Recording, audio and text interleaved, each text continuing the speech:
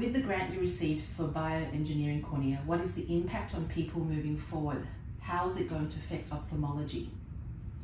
Okay, so I am the project lead of a consortium called BIENCO, which involves academics and surgeons from around Australia, from Sydney University, where I am professor, but also from other institutions in Melbourne, in New South Wales, Wollongong University, and in Queensland, Queensland University of Technology.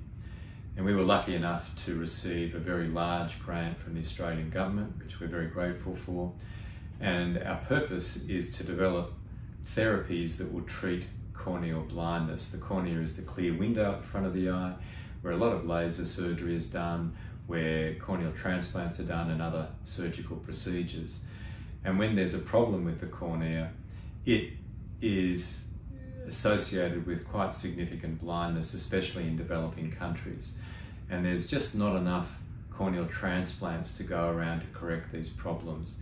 And so our goal is to be able to make one of these corneas or windows in the laboratory, and we are bioengineering it with various cells and other substances. If we're successful, then we'll be able to treat corneal blindness and therefore have a significant impact, not just on patients in Australia who are waiting for a transplant, but for people in Southeast Asia and in developing worlds who really have no other option at the moment to regain their sight. The Future Vision Foundation has also funded some of your research, although on a much smaller scale. Can you tell us a bit about the foundation and the project they funded?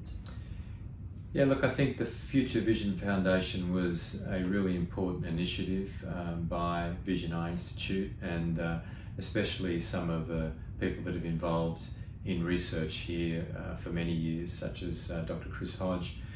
And I think that what it has tried to do is to help with some of the initial funding into research projects, which can be really difficult to get. And so one of my team members was lucky enough to get one of those grants, and that's been important, as have a number of other small grants and funding that we've received, in terms of getting a few runs on the board and therefore making us capable of applying for the larger grants like the MRFF grant that we got for BIENCO. So all of these grants are really critical. They're always valuable and very much appreciated.